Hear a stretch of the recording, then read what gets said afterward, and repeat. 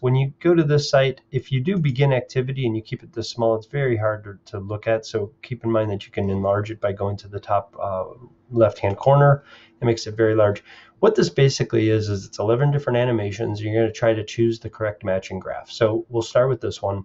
You don't have to go in order. It's going to show you a car moving in a direction, and it's going at what looks to be a very constant rate of speed, and there's a very clear indication of that by the dots that it's leaving behind, presumably the exhaust from the car.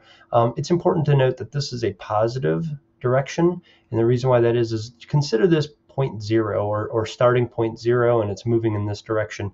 So when we're looking for a graph, we're looking for a graph that is moving in a positive direction, meaning it's in its position, it's moving this way, because this is 0 in position.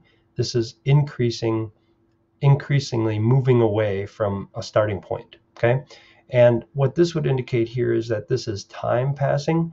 So here this car is increasing its speed at which it's moving away from its starting point of 0. So I'm not going to think this graph matches that, although the thing is, if you want to guess and check, you could. It's going to tell you that's wrong, so you can try again. So that's the nice thing about this. It's going to show you the animation again. And so you'll be looking at this. Now this deals with velocity and time. So don't get too confused about this, but this is the change in direction that the car is taking. And again, if we consider this starting point, I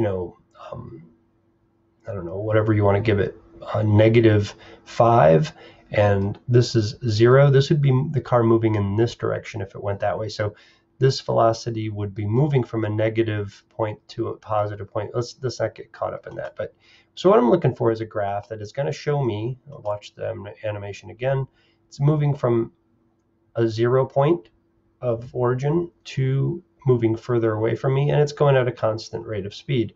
So again, I'm flipping through these and I'm looking, and you could guess and check on any of these. But what it's doing is it's a constant rate of speed. So there's no increase in speed, no speeding up, no slowing down.